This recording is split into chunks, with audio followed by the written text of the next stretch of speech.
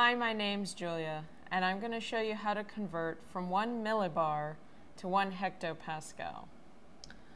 So we're going from millibars to hectopascals. These are both units of pressure, and the millibar can just be written as M bar, like that. And a hectopascal can be written as H capital P lowercase a. The bar itself, not the millibar, but just the bar, is the equivalent of the atmospheric pressure at sea level. And 1 bar is equal to 100 kilopascals.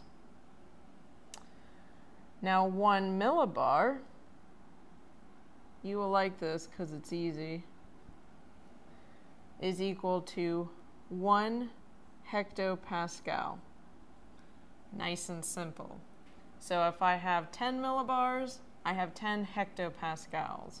If I have 30,000 millibars, I have 30,000 hectopascals. It's a nice, easy conversion. So now you know how to convert from millibars to hectopascals. Thanks for watching.